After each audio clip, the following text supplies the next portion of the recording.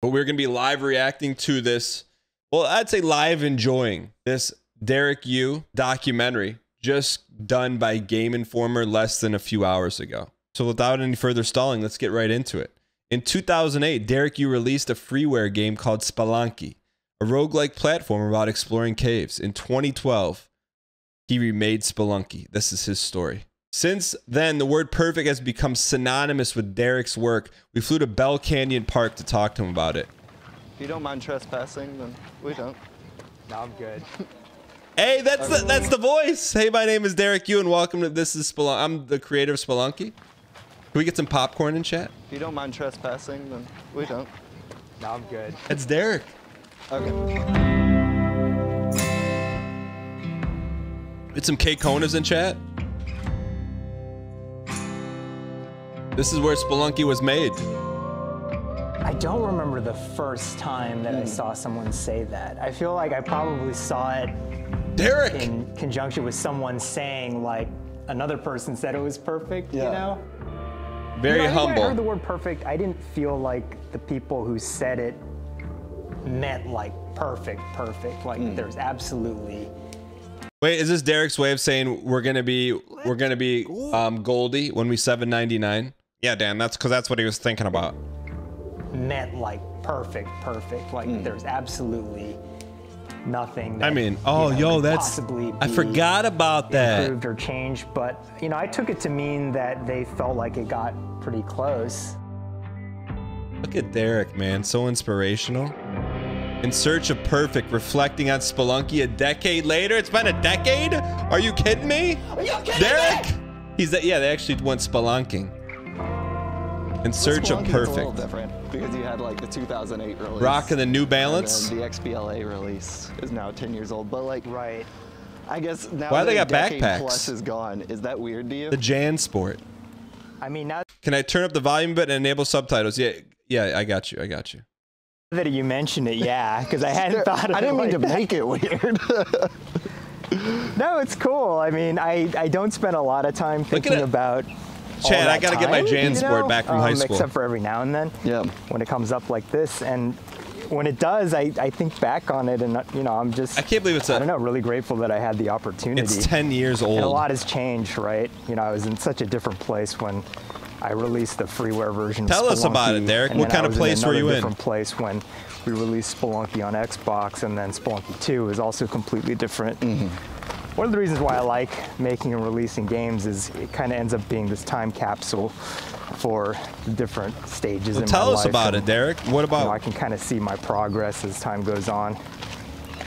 Indie games back then just wasn't like a thing, right? And so it was very exciting. It kind of helped. It felt like we were helping to sort of direct Sludge, this you're new not Derek, thing, you. and it could go in any direction at that point. By the time I worked on the Xbox version, you know, I think it was starting to become more of a mature scene. Derek should have been an indie game, the indie movie. games, and you know, the fact that we were getting like deals with Microsoft and Sony and Nintendo and things like that. It was like, whoa, you know, this is very new. This is a whole nother world. When Microsoft got involved, Look at were you that. like, that's cool, y'all are a big You forget company, about that, but man. like no one plays indie games? Or were you like, oh shit, this is what's gonna be like, the levee's gonna break on Parentheses this whole underscore? scene? You know, with Spelunky and Xbox, I mean, by that point, there had already been like a lot of success. Yeah, I on shouldn't say nobody played indie games, XBLA. but yeah. You think Derek's like sick of talking about Spelunky? Why if yes and if no? That just kind of crossed my mind. No, he only does one interview every 3 years. I got you. Okay, I'm with you. You know, it was the beginning. Yeah. It was the beginning of it, right? And Have him on the show and ask him. Who's gonna tell Owl? Who's gonna tell Owl? Who's gonna tell Owl? Who's gonna tell him? so, you know, I saw like friends of mine, like Edmund, for example, having success with Super Meat Boy on Xbox, which was, you know, I think one of the reasons why Xbox was like an exciting platform at that time is that there were like some big hits on there, like Castle Crashers also. And so, yeah, that was definitely in the back of my mind, like this could be big, but Sure. I always try to keep my expectations like fairly grounded. When you're releasing a game, it's like that's just a smart thing to do. A humble Derek. A humble Derek is a smart Derek.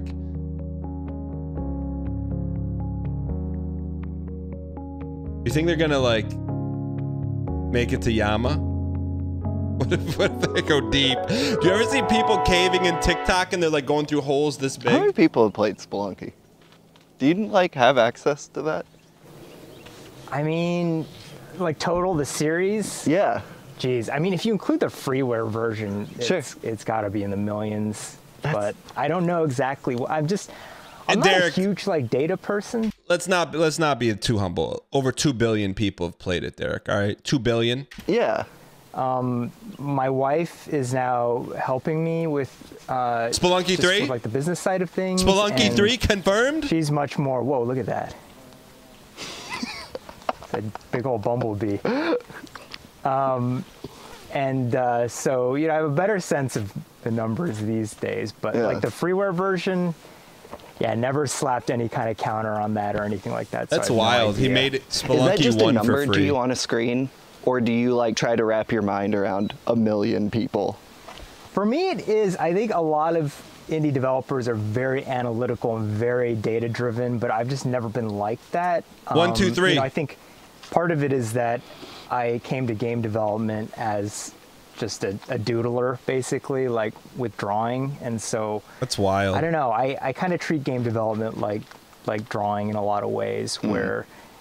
Side note, not to hustle Derek Yu's Instagram, but he has his Instagram name is unique, but he'll just post like a random drawing and I'll just sit there and stare at it for minutes. Like, how did you do this? It's just kind of like just what a doodler. I feel like boss quibble, doing. That's the direction that the game goes. And so I think, in some sense, the number of people who play the game is just a number. And so, 1 million, multiple millions is like, for me, it's like a huge number. And that's enough, It feels really awesome and kind of mind-blowing for sure. As like the creator, what do you think, like, what attracts that many people to Spelunky? I forgot Spelunky 1 like looks so different. Like when Spelunky 2 came out, or they released the first gameplay, there was like a lot of pushback on the art style. And now you don't even think twice about it. Kind of mind-blowing for sure. As like the creator, what do you think, like, what attracts that many people to Spelunky? That's a good question, Derek. Wow. I mean, I think when it came out, it was a new thing. I think that mixture of roguelike stuff and platforming. I mean, really, I feel like it's just the roguelike philosophy, but Spelunky really made it accessible to a lot of people.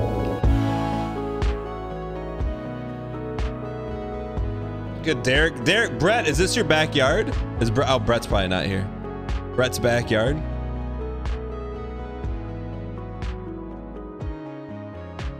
Derek looking for inspiration. Spelunky 3.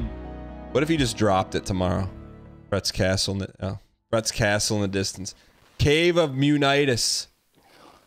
Johnny Unitas' house. Let me see. With your new setup. I think it's okay. That's right here. Okay. Is he building a new game?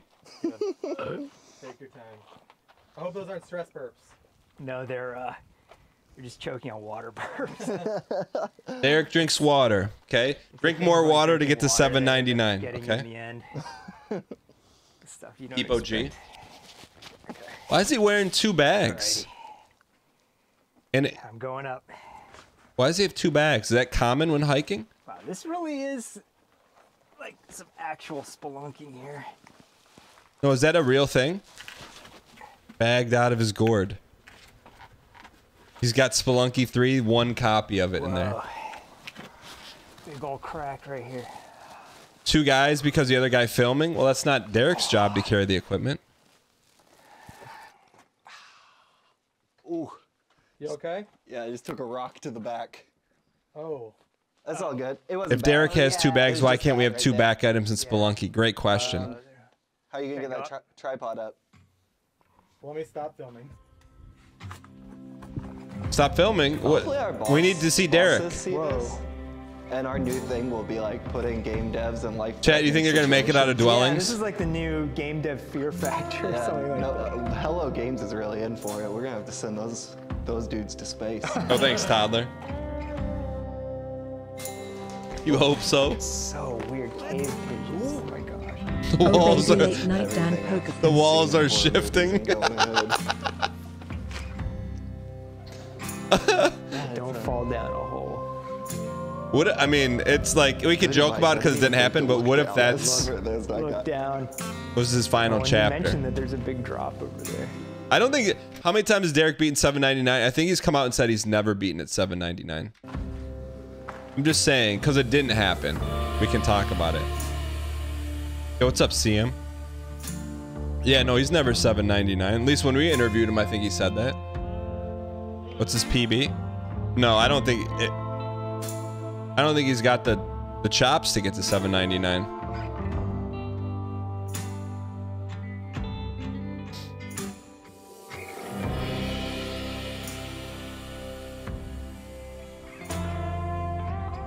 I had emailed you. It's like, not our BM. specific angle, and that was the word perfect. Alex and me were talking about because I've seen it used to describe Spelunky. Yeah. But I don't know, like, if I've missed this. I'm sorry. That's But, it. like, By I the don't know. side note, I've talked about this a ton of times. If you really like Spelunky and you don't like reading, this book's a good read. It's really cool. If I've ever seen you reflect on the idea of a perfect game. First off, do you remember the first time you saw someone be like, "It's perfect"? I don't remember the first time that I saw someone say that. I feel like I probably saw it in conjunction with someone saying, like, another person said it was perfect. Can we get some modest I don't know where emote that spam in chat? term Modesty? came from as far as Spelunky is concerned. Humbleness? I feel like it took a while because I definitely don't remember people saying that about the freeware game, and I don't feel like people said that even like right when the Xbox game came out. I think it was a term that took time for people to apply to Spelunky. But when I heard it, I was, obviously like very flattered. Spelunky 2 is in the Hear top 5 that, games but, of all time, to for me. It's also like a dangerous word. I think in making art, making games, and just in my everyday life, I try to, there are some pigeons behind me in this cave. I heard that if we watch this, there's a secret tip to get to 799. Derek's face when you finally beat 799.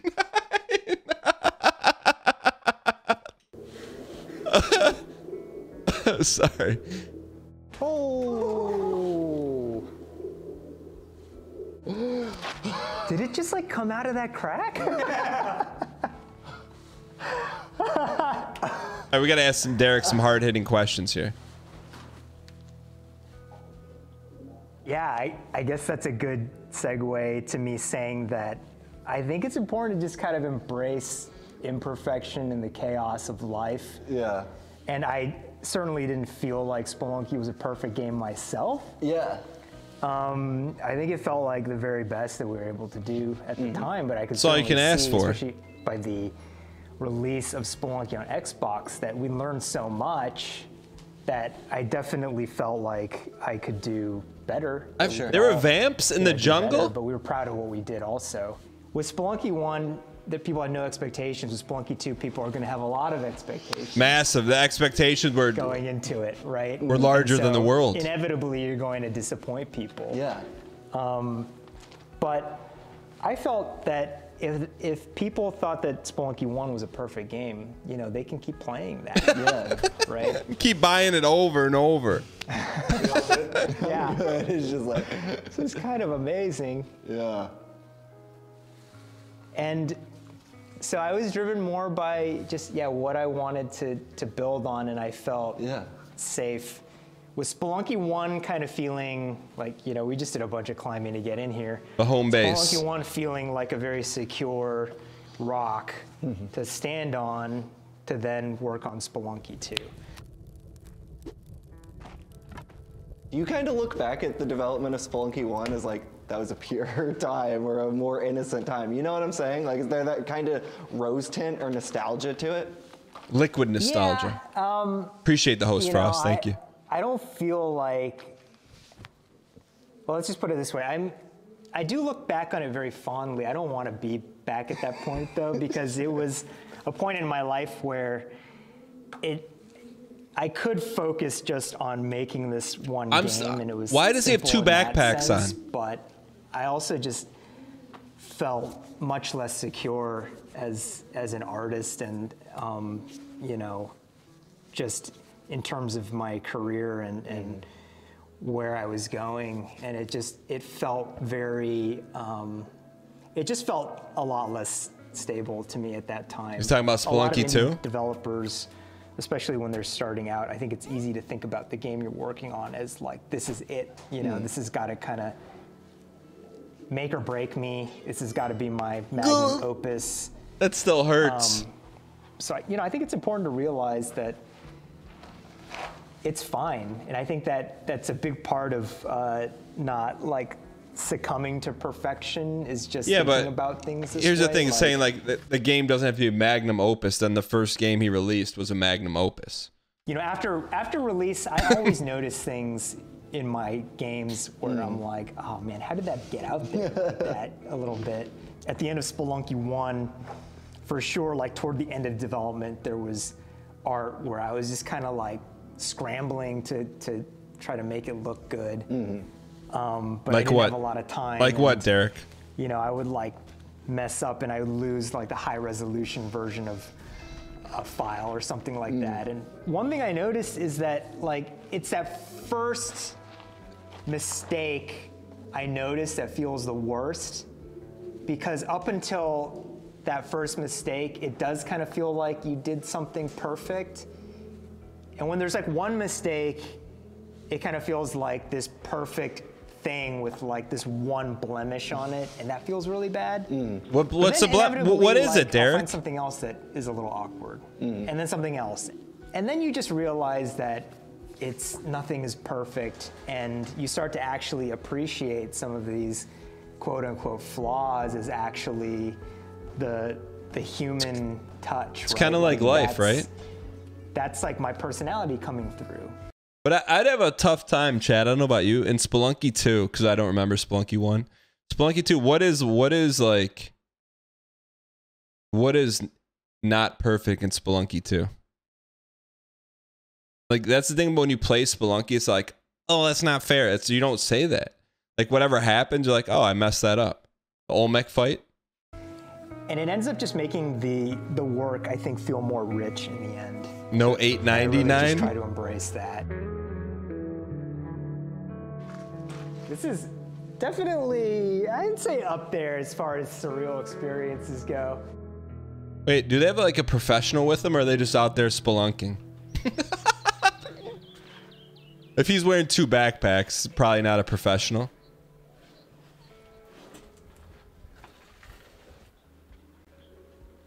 You don't need to be a pro to climb a rock. I mean, here's a link to the video. If one of the mods can do documentary, link that. I appreciate it. Big thanks to Game Informer for letting us watch this. There's leaving the litter there? Yeah. That was too short.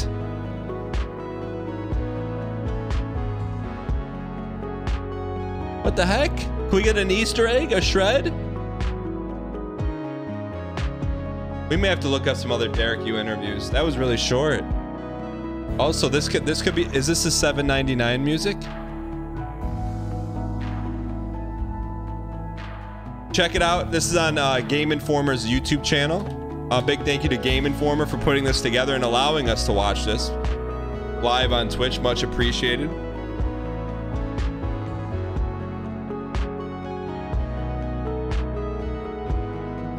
I mean, this is like well done, like good content. That's good content. 5 years ago. We won't watch too much of this, but we'll watch like a second of it. Or it's like if a rock falls on one of those springs in the ice caves and it just bounces This up is and down, pre-Spelunky 2. and then you walk into it and the rock hits you and you get knocked over. That's not planned at all. That's just what emerged out of designing everything to kind of share quality. Lil like that. Derek. We were talking about doing some kind of The procedural music, right? Or have it work in some kind of systemic way. But that doesn't lend. Dan says you got to interview Derek, solve your issues. Who's gonna tell? Who's gonna tell Crack and Warrior? Itself very well to writing melodically. This is the creator of the Squams? Really, Eric and I, as far as the overall philosophy of the music went, I think we just kind of talked about it. It wasn't me giving him direction and then him working Real quick, do you think this is Derek's house? He has a bar with the headlamp, bombs, pitcher's mitt. And I'm blocking a thing. Great stuff as usual. Love the stream. Thanks, Sam. Appreciate the 4 months. A bit too much. I think it was more just like a. You think this is his house? And we just had a discussion about maybe The Office. What Office? does Spelunky really like? And I asked him, or he just told me what Spelunky felt like to him. So I feel very strongly that Spelunky, even though the new one had HD hand-drawn graphics, still like blocky tiles and still very mechanically focused of a video game. How come this character didn't make the cut? Mirror that. And then I kind of told him what Spelunky was to me. And then, yeah, he just kind of went with it. I guess I felt like in the same way that the art is like hand-drawn, but still I forgot looks about blocky. the wheel, I guess man. I wanted to do kind of like an HD approach to chiptunes in a way. Same philosophy, but different execution.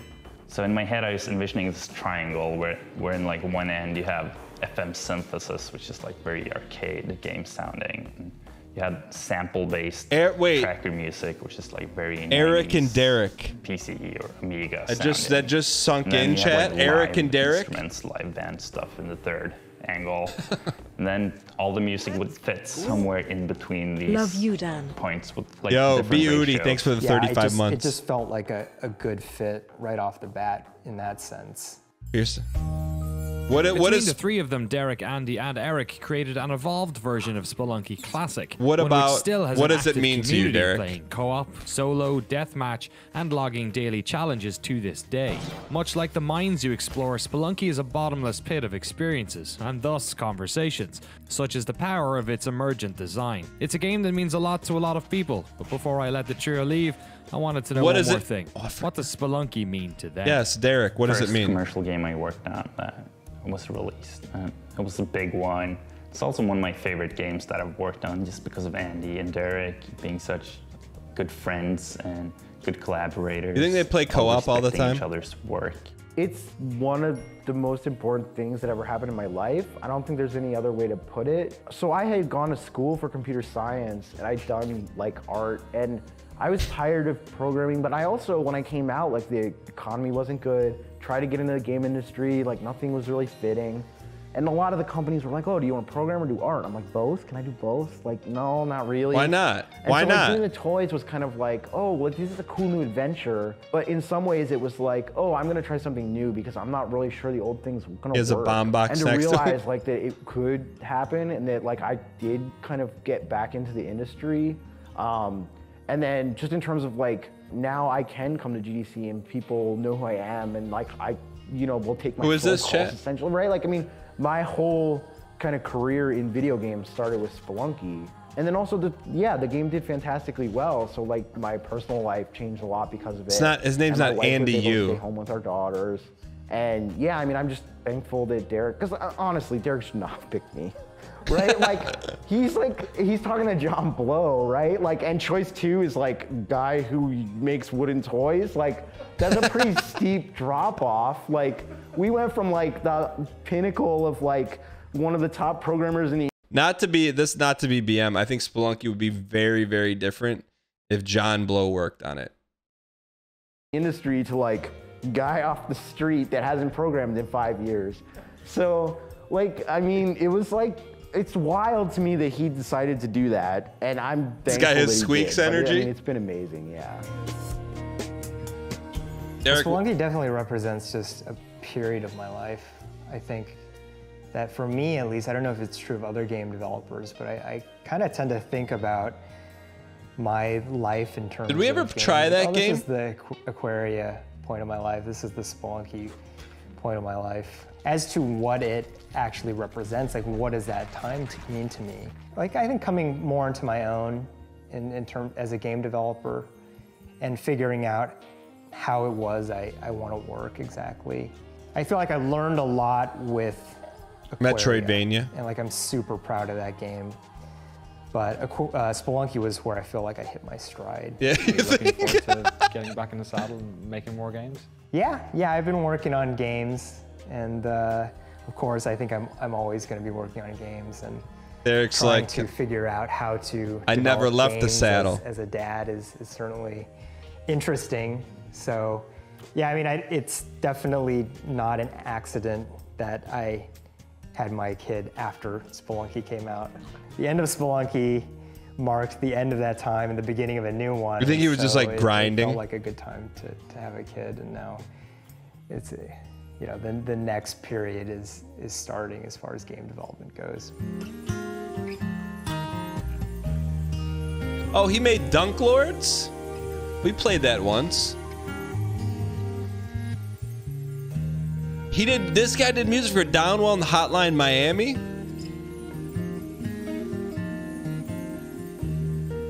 Derek is working on something.